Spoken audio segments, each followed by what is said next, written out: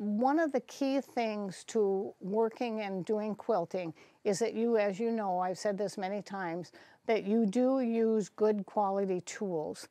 Isn't that easy? Watch again.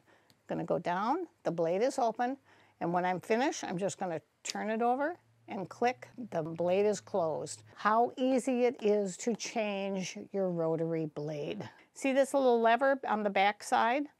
All I have to do is click that down. Click it down, take this off, and now I can go ahead and change my blade. Just hold it down tight. There is a little gripping on the back of this ruler, so it's very, very easy to hold it without, you see there's no slipping whatsoever. And you see how I go straight across? 4 layers of fabric. I could actually do 8 and I would not have any trouble.